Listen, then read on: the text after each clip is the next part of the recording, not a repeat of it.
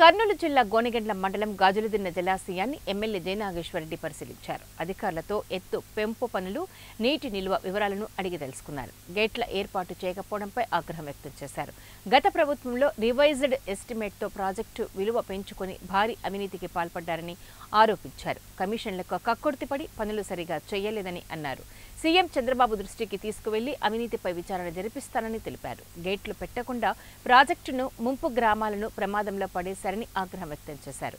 2 రోజుల్లో కనీసం ఒక్క గేటున ఏర్పాటు చేయాలని అధికారులను ఆదేశించారు. స్ట్రెంగ్తన్ చేస్తామని చెప్పి 1 మీటర్ హైట్ పెంచుతామని చెప్పి ఎమ్మిగనూరుకు నీళ్లు ఇస్తామని చెప్పి ఈ ప్రాజెక్టుకు ఆమోదం తెచ్చుకోవడం జరిగింది. 50 కోట్లు 45 నుంచి 50 కోట్లు ఉన్నటువంటి ఈ ప్రాజెక్టుతో మళ్ళీ కాదు మేము ఎమ్మిగనూరుకు నీళ్లు ఇస్తామని రివైజ్డ్ ప్రాజెక్టు 137 కోట్లకు తీసుకొని వచ్చి ఈ 137 కోట్లతో ఈ ప్రాజెక్టు దాదాపుగా 40 నుంచి 45 కోట్ల పని పూర్తి చేసి ఇక్కడ కనీసం ఈరోజు 500 క్యూసెక్లు 1000 క్యూసెక్లు పొరపాటుగా వర్షం పడి ఇక్కడ నీళ్లు వస్తే గేట్లు ఎత్తడానికి కూడా లేనటువంటి పరిస్థితుల్లో ఈ ప్రాజెక్టును తెచ్చిపెట్టిన ఘనత సిగ్గుమాలినటువంటి వైసీపీ ప్రభుత్వానికి. ఈరోజు ఇక్కడ ఉన్న అధికారులు కూడా నేను ఇప్పుడే మాట్లాడుతున్నాను.